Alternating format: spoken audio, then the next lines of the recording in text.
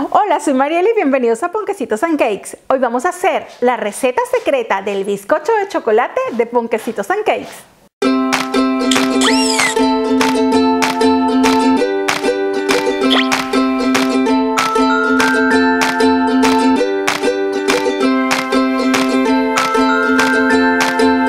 Hoy les traigo la versión de chocolate de la receta secreta de Ponquecitos and Cakes. Hace tiempo les compartí la versión de vainilla, pero muchos me han estado pidiendo la transformación para convertirlo en un bizcocho de chocolate. Así que hoy lo vamos a hacer para aclarar todas esas dudas. Suscríbete al canal y activa la campana para que recibas la notificación de todos mis vídeos. Este es un bizcocho esponjoso, suavecito, que no necesita colocarle ningún tipo de almíbar. Otra cosa súper ideal es que te sirve para usarlo para tartas de fondant, para layer cakes o para lo que tú quieras, porque también es un bizcocho que se puede comer así, solito, solamente para merendar o acompañado con un té o un café. Así que, vamos con la receta. Bizcocho húmedo de chocolate. La cantidad de ingredientes, al igual que la respuesta a las preguntas frecuentes, la encuentras en el blog de Ponquecitos and Cakes. Te he dejado un link en el cuadro de descripción de este vídeo. En esta receta es muy importante respetar el tipo de ingrediente que te estoy colocando que debes utilizar. No te pongas a cambiar una harina por otra, porque el resultado entonces va a ser fatal. Es muy importante, si respetas todos los pasos y todos los ingredientes, te sorprenderá. En un bol y con la ayuda de un colador vamos a tamizar o cernir nuestra harina. La harina que debemos utilizar para esta receta es la harina floja, que es una harina que contiene un 9% o menos de proteína. Esto lo puedes confirmar en la tabla nutricional que trae el empaque de la harina. Igualmente, en el blog de Ponquecitos and Cakes te estoy dejando los diferentes tipos de harina según el país que se utilizan para este pastel. Tamizamos el cacao en polvo sin azúcar, junto con la levadura química o polvo de hornear, removemos y reservamos. En un bol vamos a colocar el azúcar granulada junto con la sal y removemos un poco. Ahora separamos los huevos, colocando las amarillas con el azúcar y la sal y las claras en un bol que esté bien limpio y seco para que levanten muy bien. Recuerda utilizar siempre todos tus ingredientes a temperatura ambiente.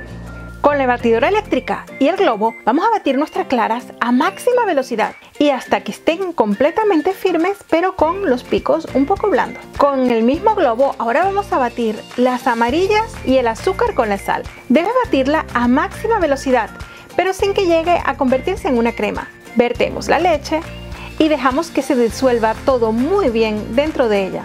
Luego incorporamos la vainilla y finalizamos con el aceite.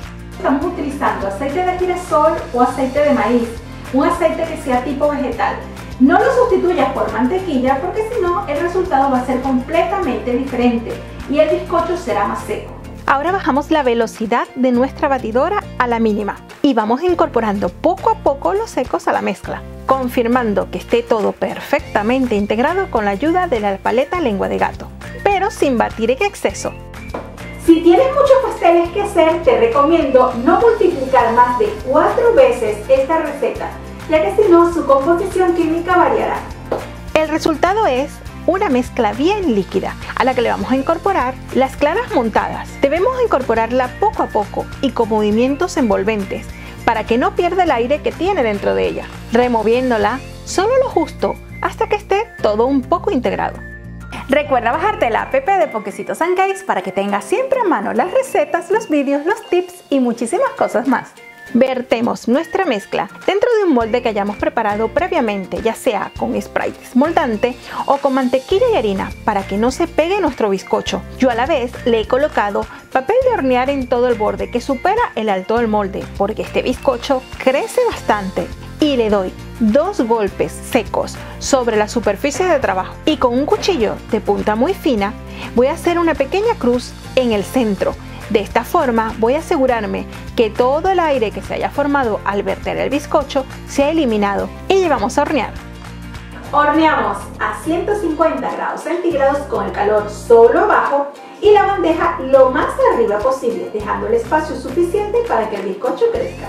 Te recomiendo utilizar un termómetro de horno para confirmar que la temperatura que le has colocado es la correcta. El tiempo de cocción puede variar dependiendo de tu horno y dependiendo de la altura y las dimensiones de tu molde. Una vez pasados 60 minutos ya puedes confirmar si tu bizcocho está listo. Para ello pinchamos con un palito. Si este sale aún húmedo lo dejamos hornear un poco más.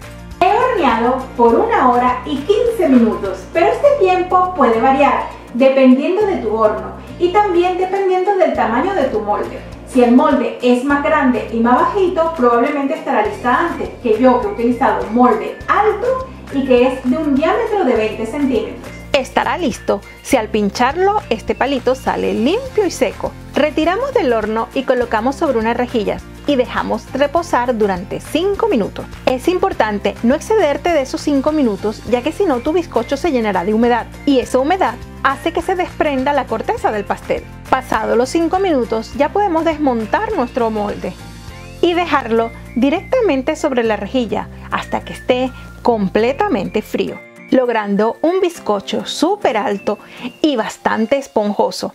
Este pastel se mantiene perfecto durante 6 días a temperatura ambiente. Eso sí, es muy importante colocarlo dentro de un bol o dentro de un tupper tapado para que así no se seque y mantenga su humedad. He realizado un corte para que puedas disfrutar de su maravillosa miga y ver la suavidad y esponjosidad que tiene, a la vez de ser un pastel súper húmedo. Espero que te haya gustado la bioreceta de hoy y si es así, recuerda darle al me gusta y compartir con tus amigos.